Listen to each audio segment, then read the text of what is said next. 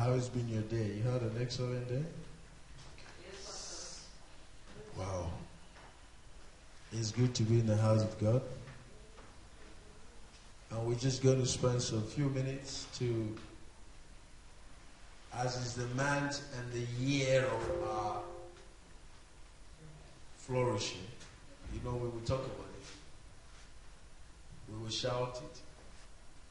We will love to set the pace and the steps and position ourselves for these things. Like I always say, the word of God is true. Once it is pronounced in the capacity of the Lord and in the spirit of the Lord, it is true. Why am I thinking so? Because the scripture tells us, let God be true, every man a liar. Glory to God. And this is the word of God to us. Our year of flourishing. I looked at it first and I said, those trees look like a coconut tree rather than palms, but I think those are what they call the date palm. They are kind of palms, but they're in the desert. So it is not a coconut tree. Glory to God. So I want us to have a look. We will go to... So it's not a coconut tree, it's a date palm. It's still a kind of palm tree, but not the usual tropical palm tree that you have thorns all over the place to climb it. It's a problem. Not that one. That is a date palm. And palm is palm. Glory to God. Hallelujah. Amen. You've not heard about date palm before.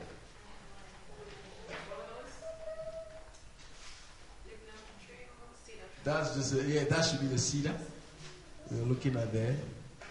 So, luxuriant is what I want us. He said, as for the pronouncement of the Spirit through a man of God, he said it's going to be a luxuriant growth, significant attainment, persistent productivity. So we would look at. So I want us to quickly look at luxuriant. What is he saying? He said, rich and profuse in growth, lush. If it's a forest of dark, luxuriant foliage, the canopies. But then, he said, thick and healthy. Say you tell somebody your hair is thick and healthy, luxuriant growth. There are different kinds of growth. We have stunted growth. When there is no, the person is growing but there is no development. That's what we're talking about here. Luxuriant growth. Thick and fresh. Nice and beautiful. But this is what I want us to have a look at. Now, maybe you're someone who has gone through a phase in your life and then wondering, okay, the trees are dry, and when something flourishes, there's a revamp going on. You see, it's just like when the trees go through as we are now, winter, everything falls up as though they're not going to live again.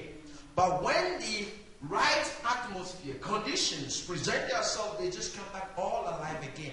And that is the time in which we are. It doesn't matter what has been dormant in your life.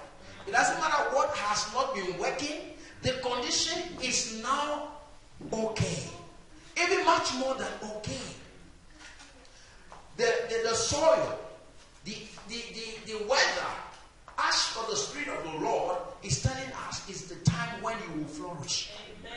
So even if the leaves are withered, there is capacity for you to flourish again. Amen. And it's not only a growth. This is why it's being specific. Luxuriant growth. Glory to God. Luxuriant growth. But let's have a look at something. Because for a tree or a plant to have a luxuriant growth, or your hair to have a luxuriant growth, that means you are nurturing it. You're giving it something. You are treating it much more than the other person is treating it, or whatever it is that is causing the other person to have a stunted growth with his or her hair. Now, let's have a quick look at something here. He said, I'm reading the NIV, okay? So I'll take it from. But the godly will flourish like palm trees, and grow strong like the cedar of Lebanon. For they are planted to the Lord's own house. King James said, they that shall be planted in the. This one is saying they are. Are you planted in the house of the Lord? Because we say the conditions, the soil condition, the weather condition should be okay for the tree to flourish, even if it has withered.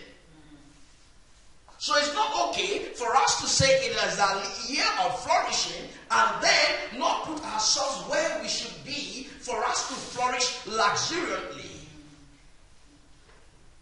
Glory to God. Because He's specific. God is specific.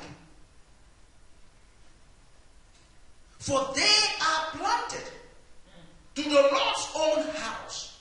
They flourish in the courts of our God. Not outside the courts of our God.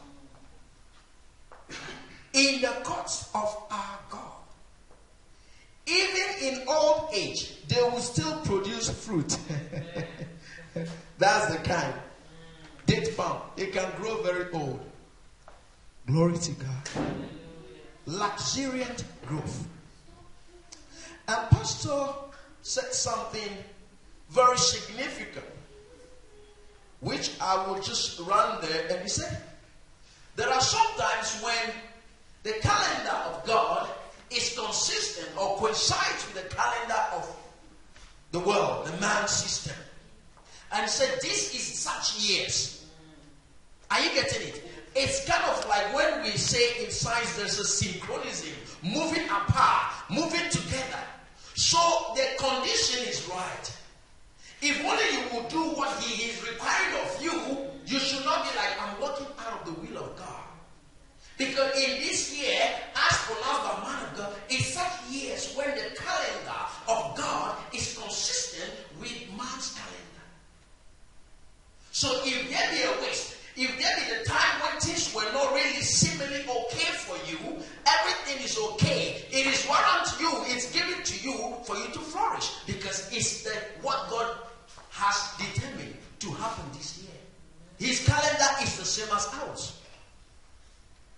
In your desires, in the things you want to do, in the things you want to achieve, there is no limitation. You are the limitation if you choose to limit yourself. But let's zoom in again. Let's have a look at it again. You have to be planted in the house of the Lord. In His courts you should be. Nowhere else. In His courts. Glory to God.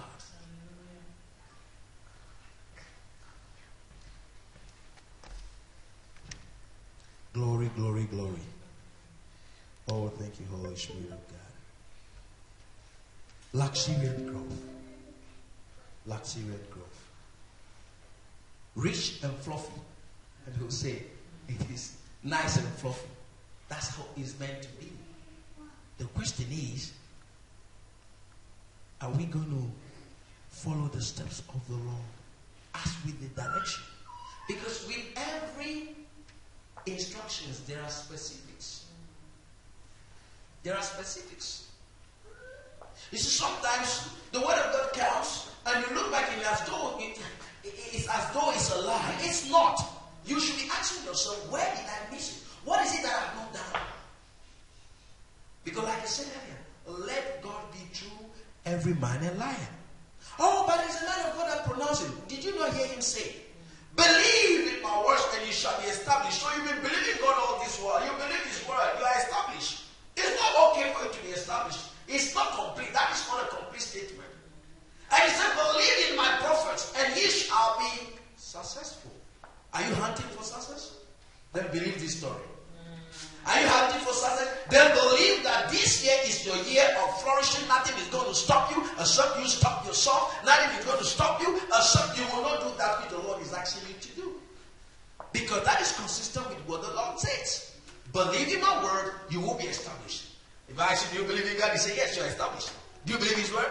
If you don't, you will not be here this evening, will you? No. You believe. You all believe. The next step, which is where children of God find it, allow the enemy to contend, is believing the prophet, the man of God, set upon their lives. But that is where the success is. Glory to God. That's where the success is. You established, it's okay. What about the success story? What about the success story? Glory to God. Because what is the desire of God for us? He wishes above all things that we prosper, do well, excellently, even as our soul prospers. Spiritually, I'm blessed spiritually. What about physically? There's no way you are blessed spiritually and there should not be any physical expression of it.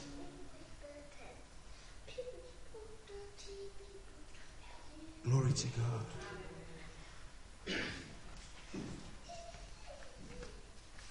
Glory to God. Holy Spirit of God. Glory.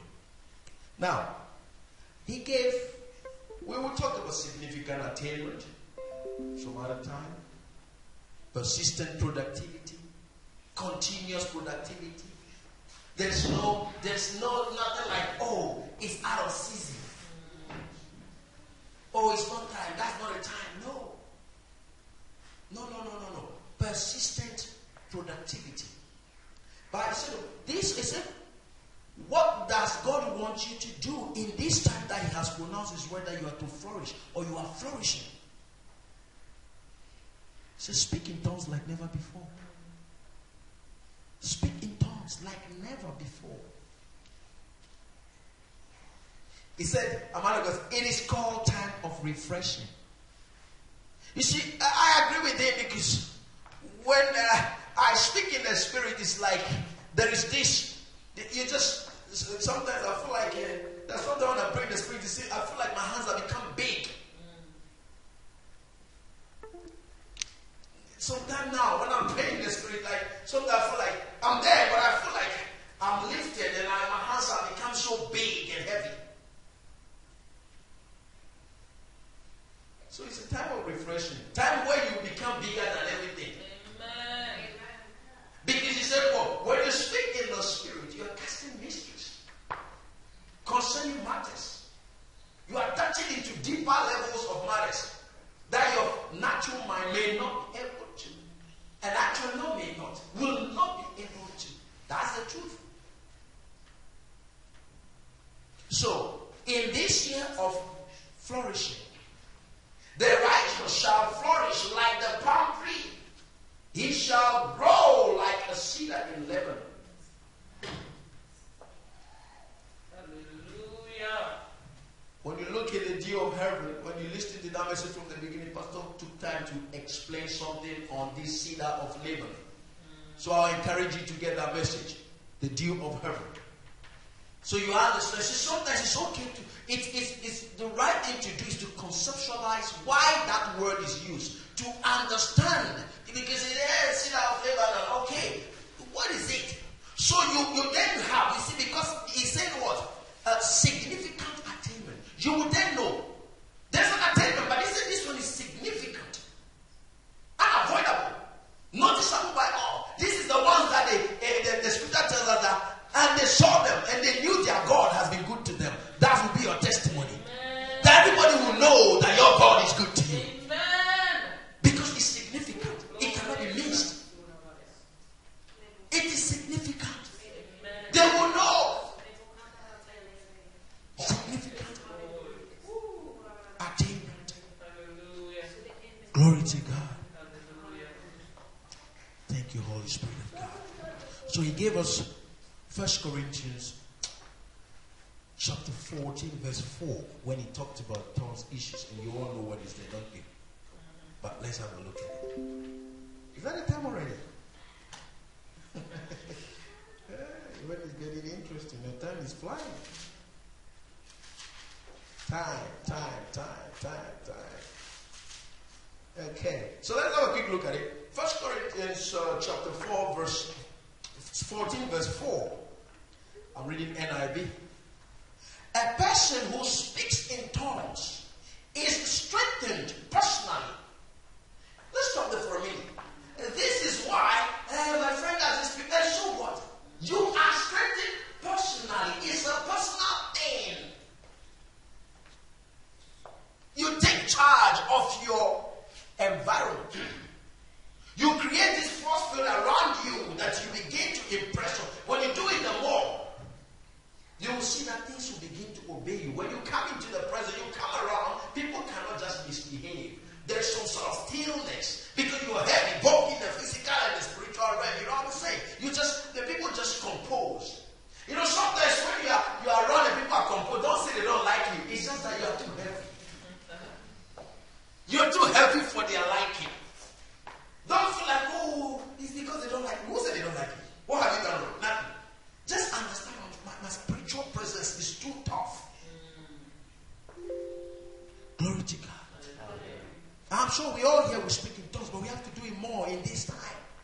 in this time of flourishing.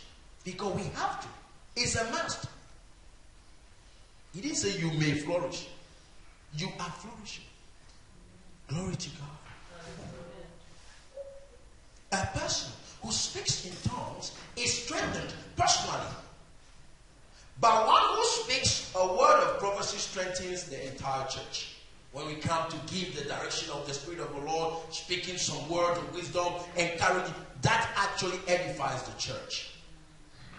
Because those are to the understanding. But when you speak in tongues, you're communicating directly with the Master, with the Lord Himself.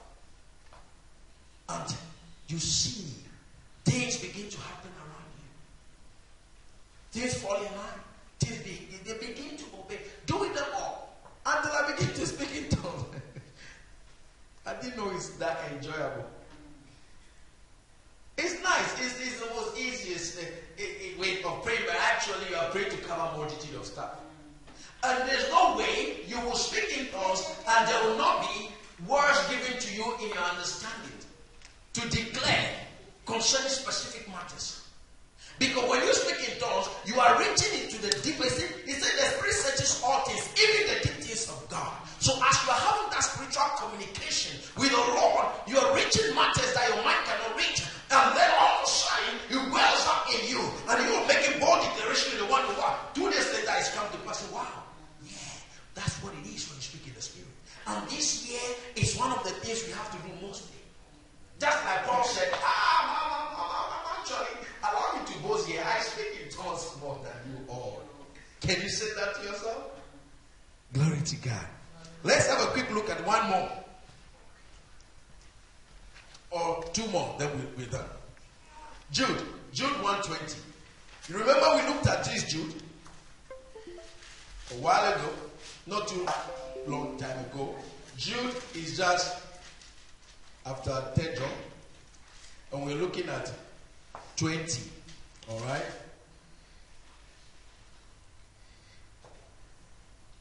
But you, dear friends, calls you friends, dear friends, must build each other up in your most holy faith. Pray in the power of the Holy Spirit. I'll read that one. I'm not liking it here. Let's go to King James. The children of King James. I love it in King James. Quickly. Your most holy faith. You have all had that time before. That what we call most holy faith. Jude is just one chapter or just one book. Just one chapter. So Jude 20.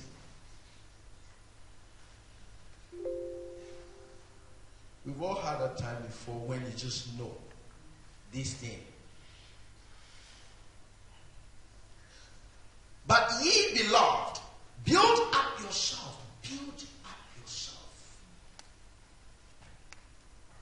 On your most holy faith, pray in the Holy Ghost. What is your most holy faith? When you read before then, you will there are some things that he talked about. We're not going to have time to talk about it now. But your most holy faith. You know those times that when you just you know that this one man cannot help me. You decide God is you or no one else. Okay? And then you gave yourself to it. And then you look back, you have triumphed beautifully. Nothing stopped you. There was no distraction. Those times there was no distraction at all. There was no like if or else. Nothing of that sort. You were just convinced this is the way. And then you went ahead and everything was just like that. Such is the most holy faith. When there's no distraction for you. When the word of God is final and full stop. That's it. That's your most holy faith. When you're not doubtful of the word of God. When the word of God is just, it just zaps through you and you say, yeah, I'm there. You just take on it. Nothing more than that. That is your most holy faith. We all had those moments before. It's different from one another at different faith levels. But we have all had that times. As Christians, as children of God, when you just know that this one, when the word came, you checked it down, you break it down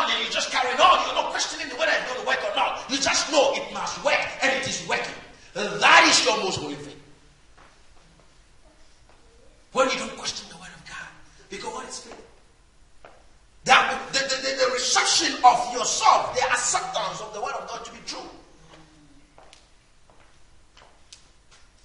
Those things that are true to you, question them. You just apply them. Those times. Look around, check it out, and you will see where you were in such levels. But as a matter of fact, as you continue to speak in the Spirit, you are spiritually attuned. So the word of God, you will not question them much. Because you are now beginning to synchronize with the concepts of the word of God. So they come, you accept them. They make meaning, both spiritual and physical meaning to you. And then you just carry on. You don't question it. Glory to God. And we have to do most of this. This is why he said, we must speak in the Spirit a lot. Whilst you are driving alone, do it. Yes, you will have moments when you will take time out at home and pray in the Spirit. But in those idling times, it's okay to speak in the Spirit. Libankero sataba. Yakala, with your eyes open. Don't close your eyes driving. Glory to God. So I tell God, I was praying to you. I was praying to you. I was praying to you. Look at what I've done right now. No. Don't close your eyes. There's a song that says, close your eyes when you pray. But don't close your eyes this time around. When you are driving and having moments with the Lord, don't close your eyes. Glory to God. Right there. Just start casually. Just start like that. It becomes your nature. You just carry on and on and on. Before you see, you are fueled so much that it becomes your nature that when you're driving, you can only, but once it's a long journey and you're wondering, what am I looking for? You're looking for CD to play.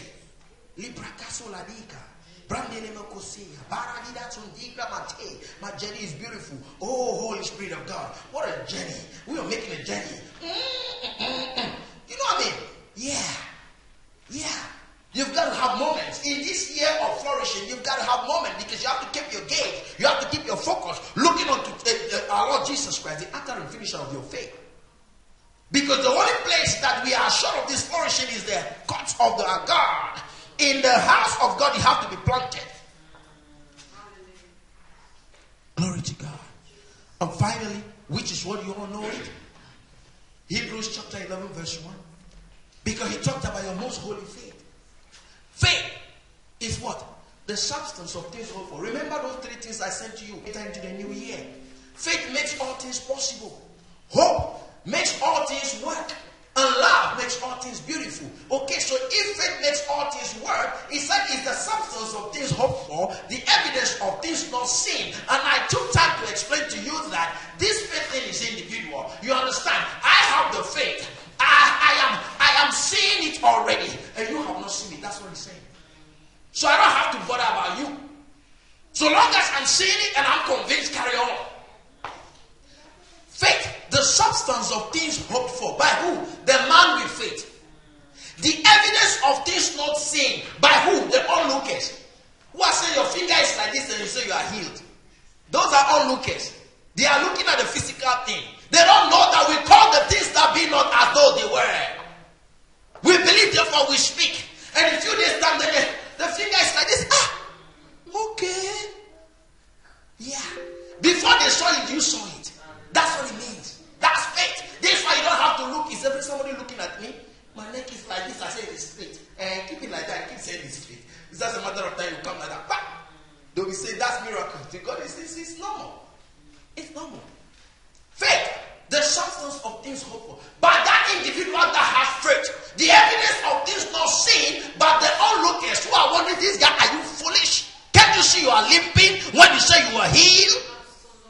Say, I am healed. I know I am healed. The limping is just a mirage. Don't worry. Hallelujah. Glory to God. So, somebody say, you say you are flourishing. And food, even food you don't have to eat. I know I am flourishing. Just a matter of time. You will eat of my fruit. Then you will know I'm flourishing. You see, those are the kind of faith that when Jesus came to the fig tree, he said, no man shall eat of you again. At the time he spoke, the disciples said, your case is becoming a mental case now. But actually, what they don't know is something, there was a transaction. They went. 3 days later, they were coming back. Now they are touching the master. Master, the tree you spoke to is dead. That's it. That's faith. At the time Jesus spoke, he knew the tree is dead. The onlookers were the disciples. See this man. Now I think we are following a madman. They went and came back and said, no, the man is not mad after all. The tree is dead. Let them say you are mad. Few days later, when they see you move about, when you zoom about, and they say, oh, is that the guy? So, come on now.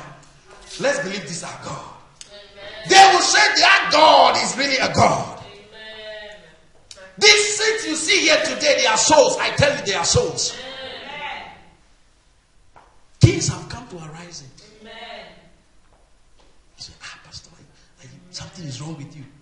This is our soul. Yes, they are souls. They are souls. Did he not say, I will build my church and the gates of hell will not prevail against it? Is that what you want me to doubt? He has never failed it. Even before my own eyes, he has not failed my man of God, Pastor Chris. Not my zonal pastor, Pastor Uche. Not my group pastor, Pastor Bosco. Is it me that he will fail? He did not fail me with my own desires. His own work. What are you talking about? It's working. It is working. Yes, it is working. Glory to God. Rise on your feet. Let's pray and go home. Speak in the spirit. Lika sonda bayaha.